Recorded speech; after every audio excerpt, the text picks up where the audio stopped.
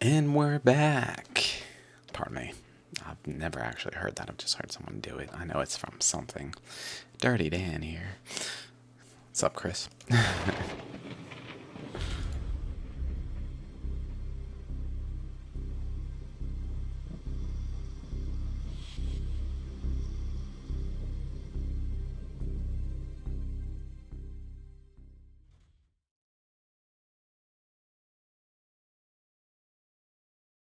Hello, I'm Malcolm Bendall. I'm giving a presentation on the Sanskrit Shiva Lingam, which is also the application of the Hartmann whistle version of that sacred geometry.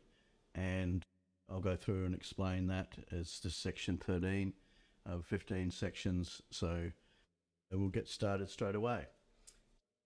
The Shiva Lingam is in the temples in India, and it really represents the 0 point.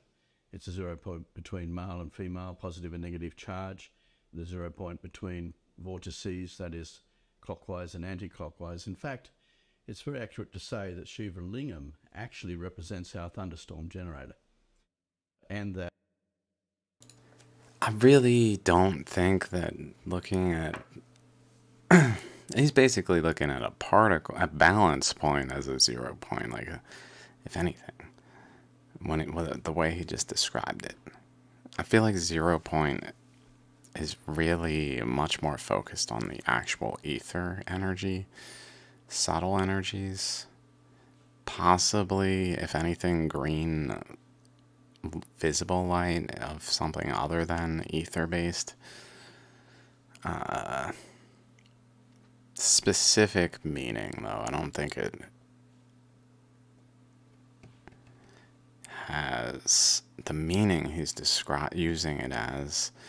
Maybe the way he's using it is okay as long as he's consistent, but I don't think it's really relates to the traditional concept of 0 point energy, and it's just 0 point, I guess. the pouring, the gutter that comes from it is actually a pouring mechanism from that 0 point, which is actually a very smart representation of our technology in the simplest terms. So, Of our technology. I'm not at some of these Shiva. We don't know unequivocally that all Shiva Lingam are man-made. I would say undoubtedly many are not and are geological in origin, and people just saw them and built temples around them because they knew the significance in some way, or at least could recognize the significance in some way enough to make them places of worship, places of focal points to spend time meditating around because of the actual energy in the location. anyway, so we'll get on with it. So here's a normal Shiva Lingam that you see, in riverbeds and also in the temples. Basically, you have the male and female parts with the 0 point in between, and from that 0 point, energy flows. And that's really a very genius way for anyone to communicate to future generations how you can have a positive and negative part with. I do like that concept, positive, negative, possibly with the positive penetrating. Basically, So that it is within and then has a balance point that's a ring sort of structure that then energy emanates from and overflows. It's interesting. was this globe that we're on. This would be the representing the ionosphere, and this would be representing the Earth, Mother Earth, and this would be representing the Schumann cavity, and then this would represent the flow of ethereal energy from that. We'll just go to the next slide. If you take the transition in alchemy between Square represents matter, and the circle represents the ether. How do you take a square, which is matter, and transition to ether? And so basically the proposition is that you keep shaving off the corners, and this creates a transition between ether and matter. So the next slide. So basically the idea is that this is the transition. You're cutting off the corners, so you're going from, in this case, it's a cube, but there's 4 sides. You cut off the corners, so that becomes 8 sides. This becomes 16 sides. This becomes 32 sides, and this becomes 64 sides. Now, as I explained with model of elements, that 64 is the maximum amount of points, being 32 planes, to define the major elements we define on the 16 points, with the noble gases occurring every 8 elements, which makes the plane of noble gases in our model of the elements. So you've got, this would be the 16 planes of the major elements occur on. Sorry, 8 planes here that the major elements occur on. The 16 points and 30, which would be, you know, 8 planes, 16 points, and then you have 16 points here and 16 planes and then 32 points, and then 32 planes and 64 points or nodes on that. So that's the concept. Once you've got 64, you'll see visually happens the same as happens in reality, is that when you have 64 points or 32 planes, that's all the angles that energy will report to, and that's all the angles that define our matter and our frequency. So therefore, the concept, if you fold this in, then you've got your sphere, which represents the circle. So the sphere representing ether, which is the sun, which is a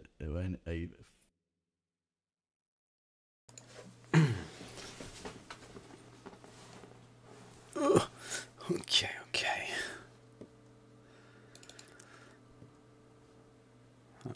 1, 2, 3, 4, 5.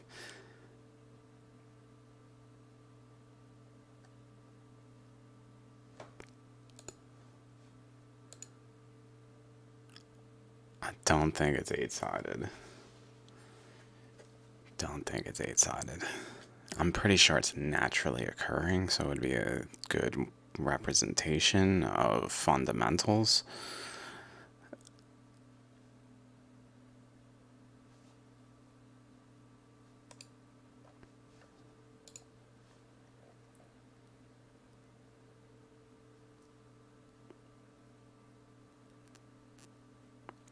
Maybe it's 8-sided. Is he saying 8? 16, 32, 64, yeah, 8. Maybe it's 8-sided. That would be interesting. 1, 2, 3, 4. It's possible. It looks more like 9 or 10, maybe 11. Like, I don't think that's half. Just since it's just straight on, it looks more like 5.5, maybe. So maybe 9 at the minimum.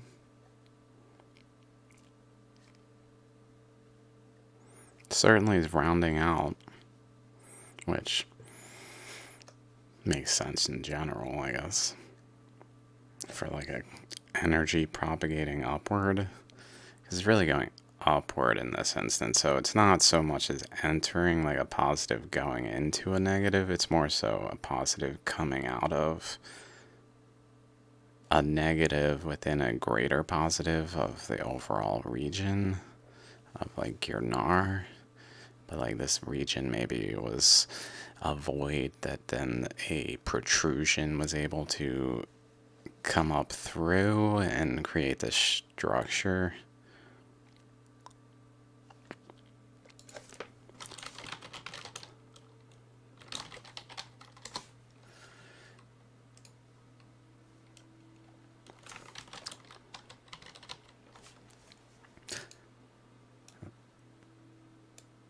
It's it's in, and it's not in any of these pictures. It's in this temple. This temple. At the base of this whole temple is built around this little thing. Like it's probably 6 inches, maybe a foot tall at the absolute most.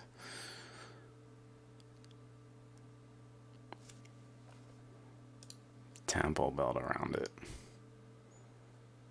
Emerged of its own divine intention. There's a story around it that doesn't quite align with my interpretation, so I'm not sure what to make of it, but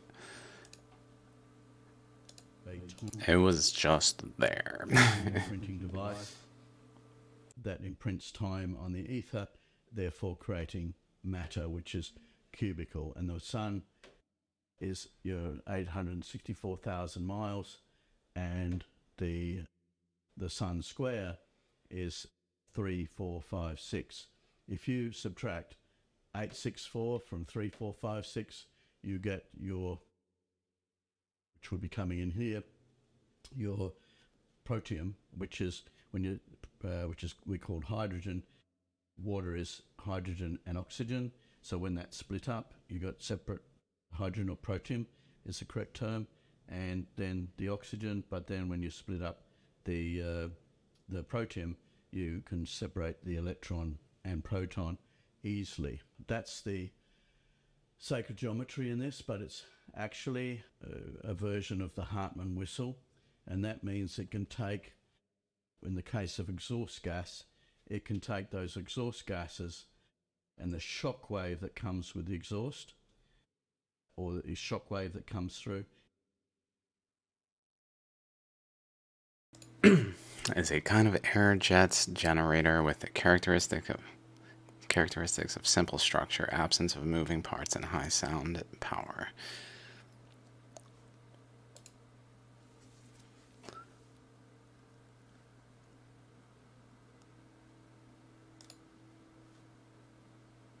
Expansion region, underexpanded shock cells, compression region, termination region.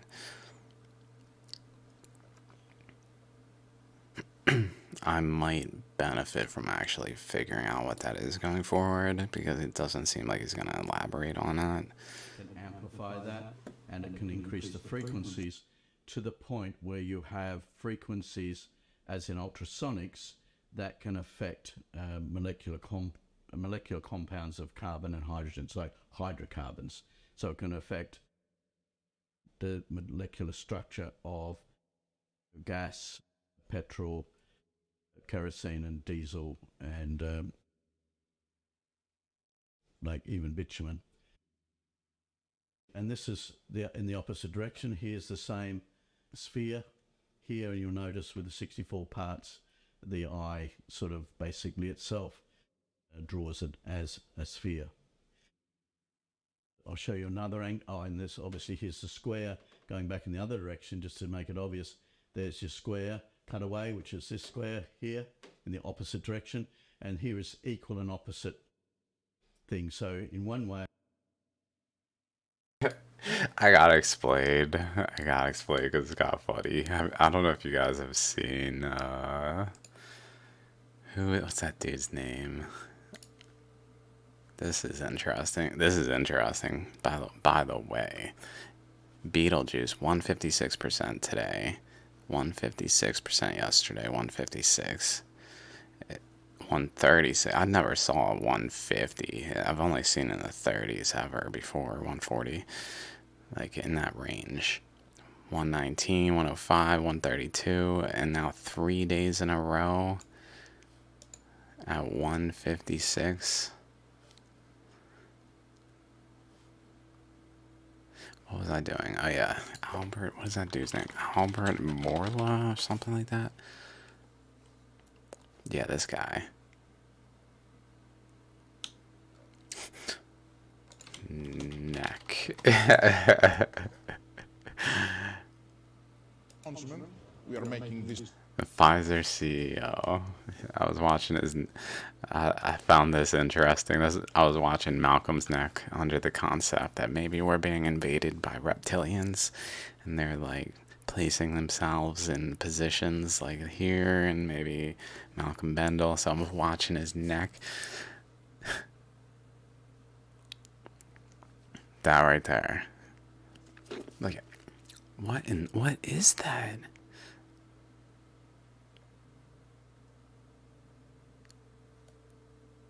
This is a good question. What is with his neck? She's a shapeshifter reptilian. So anyway, back to this. You've got, if you like, as far as frequency goes here, you're increasing in frequency in this direction, and you're decreasing in, increasing in friction from this direction. But if you're going this way, you're actually decreasing. So you're going from your 64 to your 32 to your 16 to your 8 and to your 4. So it's a concept of equal and opposite forces. And this would be a diagram. This would be my diagram of preference to visualize, and we will later in this live presentation, the fact that you've got these equal and opposite forces of male and female interacting. So we'll have another look at that from a different angle. This basically gives you another perspective. Here's your square here, which is, as you said, coming, as I said, say if this is exhaust gas coming in here, this would go through this direction, decreasing in frequency, which is the concept of expanding, and this, then the exhaust gas going here would be going from a lower frequency up to a higher frequency, and then the reverse reflecting back out of it. So it's quite a neat configuration, and the effects hitherto have been elusive as to why and how the Hartmann whistle actually works.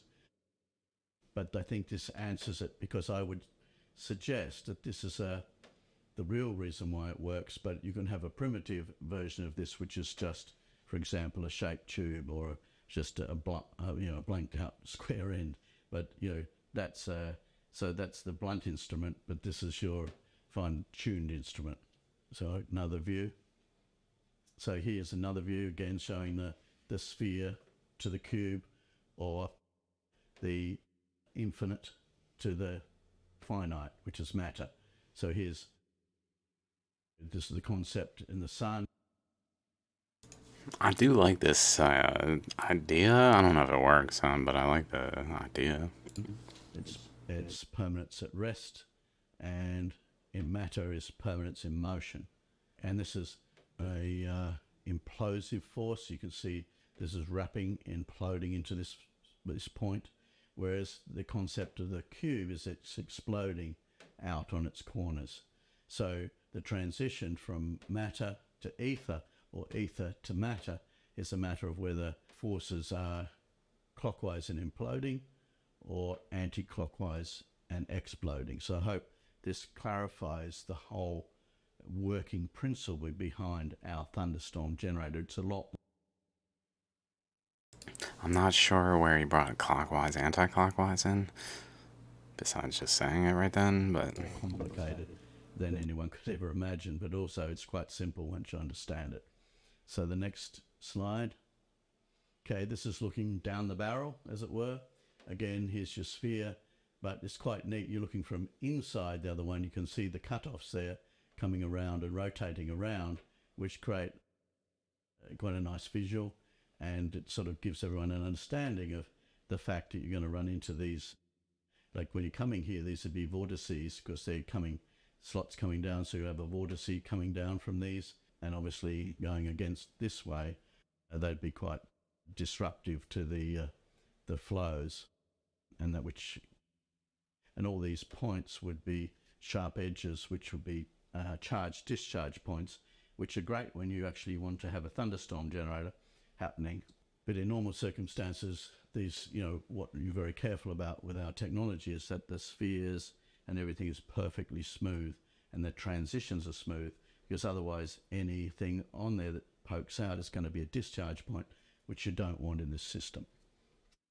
So the next, again, this is just one element by itself.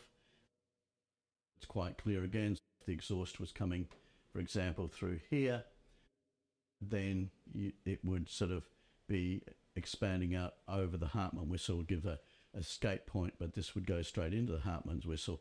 And this red line is quite neat because it actually shows a tip point there, which is, by the way, very similar to Stanley Meyer's plasmoid generator. So it's quite instructive, and it does look like some sort of instrument here or a telescopic thing. And these ratios are quite important too, because obviously this is an octave, because you're going down. They're all sort of like, obviously this is 4 sides, but so 2 1, so 1 2 4 8 16 32 64. So it's an octave progression, and my notes in section 17 to 20 will show this progressions in octave tables, which are quite instructive in their own right. And the first part of the notes show the implementation of this theory with a thunderstorm generator. Next. Here again is another look at another angle where the exhaust gas would be coming in this direction. There's your sphere going in there, which actually represents the ether or all frequency. Because when you have every frequency plane here, you have no frequency plane. So when you have all frequencies, you have no frequencies. When you have 24 hours, you have 0 hours. When you have 360 degrees, you have 0 degrees. And that's a paradox that our society didn't comprehend, but it's how it was able to put all those numbers, the MSAT plasmoid unification model. Anyway, it just gives you a better... I'm just thinking about it. A current comes in here, hits the square basically at the center of it, and then because there's a pressure coming in here continuously, it holds it in the chamber, which then it starts to fan out in all directions. So then it probably would ultimately end up going, as it fills the pressure over here, going along the wall, but with like a spiral to it. I wouldn't be surprised if it could produce an eddy by just having that with enough current and pressure, and then possibly do some interesting things. Look here, and again, you've got your octave progression that's visualized there, which is pretty neat. There's a lot of applications for this with plasmoid technology, because basically these cubes, plasmoid homes, they like the basic form, they like the cube, they like their 2160 degree sum of the internal angles, which determines with other factors the resonance of the cube, and the cube directs all energy into the center. The sphere is imploding here and the cube is exploding because the corners are pointing out. Yep. And this is just folding in. Here you have the mirror plane, which I keep talking about. Tell them what you've told them, and tell them again, is that no one will ever forget after this presentation the mirror plane. There's the mirror plane. And the mirror plane is your event horizon in quantum physics. But here again is your mirror plane. Yeah. And of course, everyone will understand that there's a... I was saying that's not really quantum, that's a general relativity concept of event horizon. Another mirror plane there as well that you can... And this is the secret of sacred geometry. If you look at it, it's all about male and female mirror plane.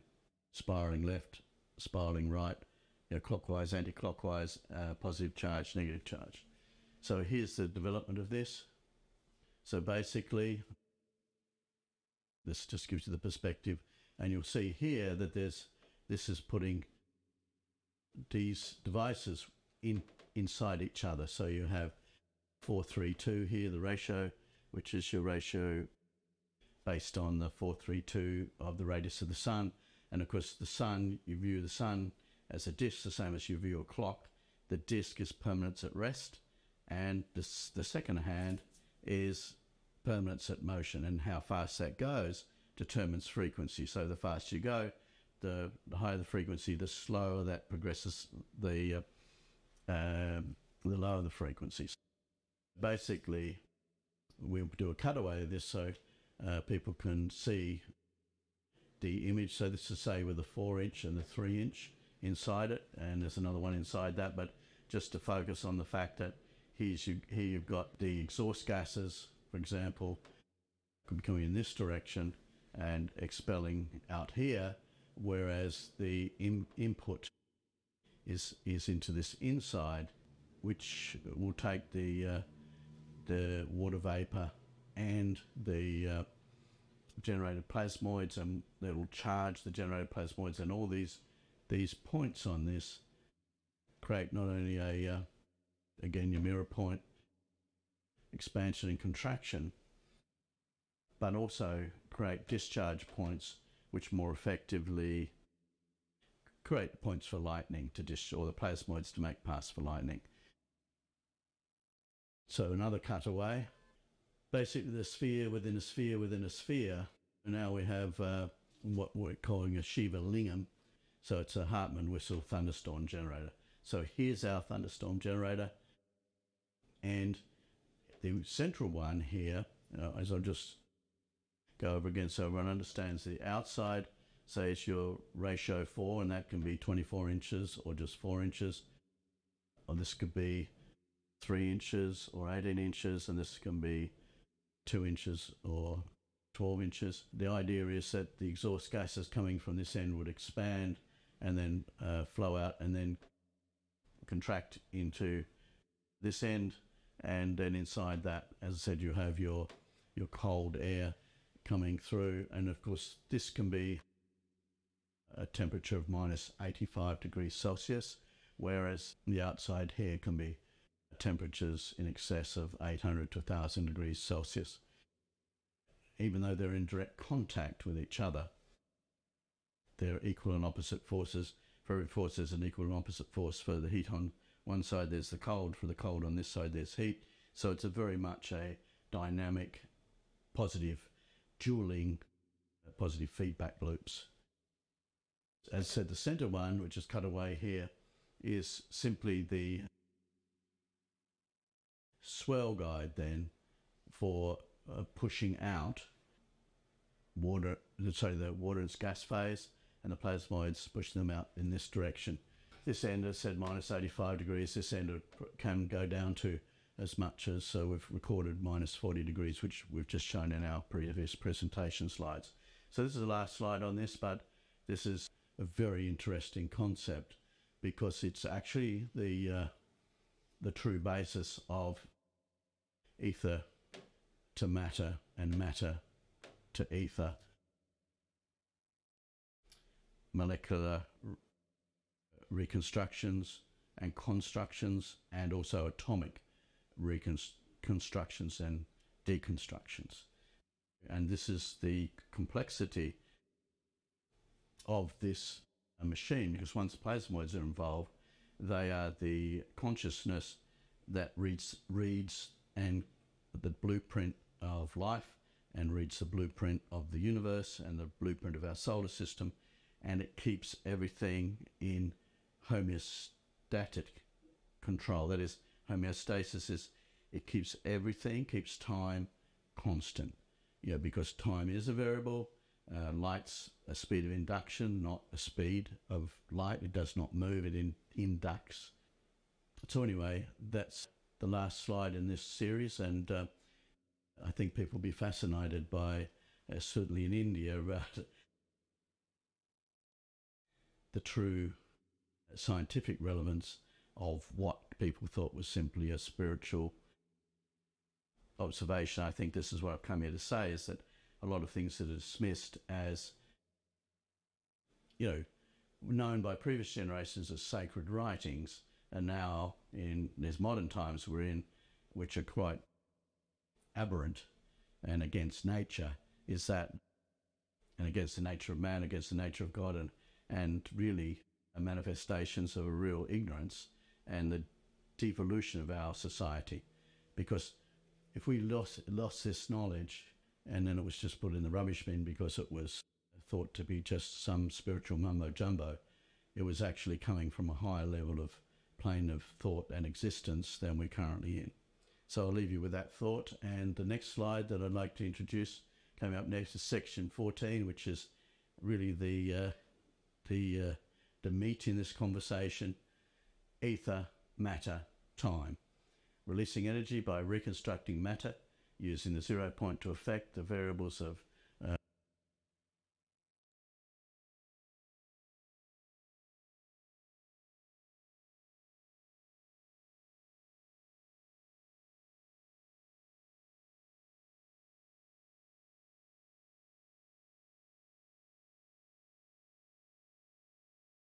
very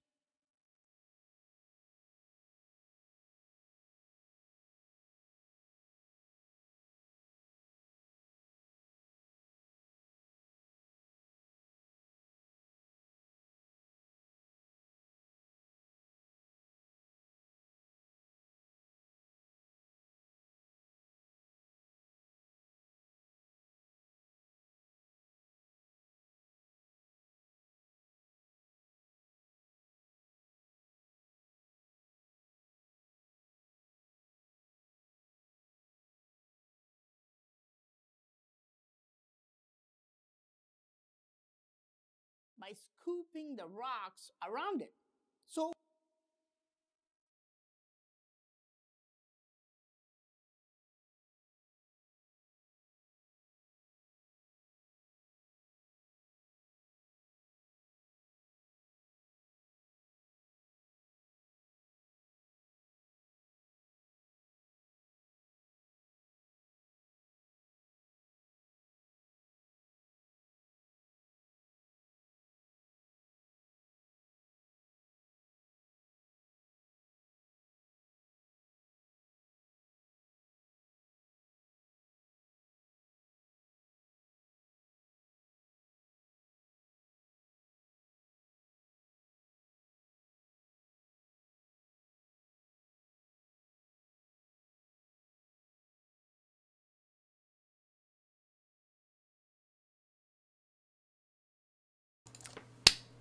Sorry, guys.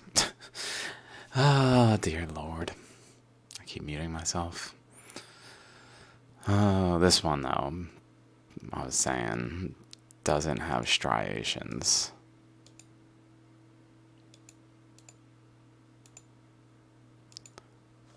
Up and down it.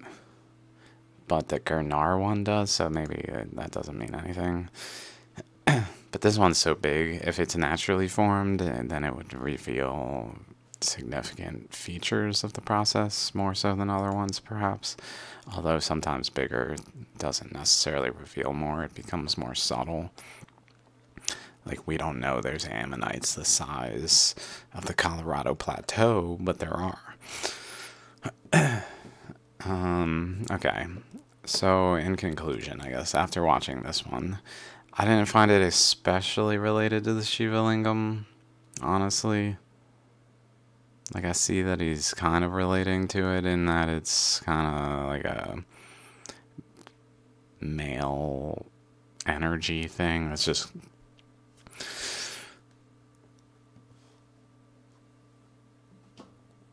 But,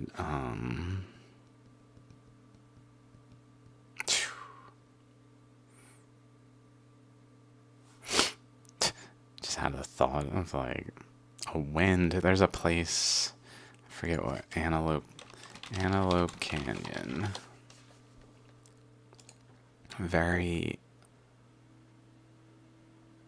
There's certainly places on Earth, I don't know if I'm gonna be able to find it, that look very vaginal. Like, actually look like it, though. I don't know if I can find it. It might not be here. And I was just thinking though, maybe a current comes through, literally, and carves etches by like that kind of thing. But that current, it doesn't just come out of nowhere. It comes from an overall current that's like hitting a resistance and forming eddies that then, I don't know why it's forming the eddies exactly, but forming eddies, maybe hitting resistance, creating a current sideways or out. Maybe it's coming in generally and then hits resistance and then flows out, but then it wraps back around like this and produces like testicles and then it protrudes like it incur by their combined vortices, they force a protrusion through. Like there's things that he's not talking about that are relevant to the Shiva Lingam. I mean, I find it interesting. I just don't think it's particularly Shiva Lingam as much as Hartman whistle plus sacred geometry things and applying. I mean, it might function in a useful way. But anyway, I'll be back possibly soon. How long is this one? 55 minutes. 2 to go, guys. All right, I'll be back. Peace.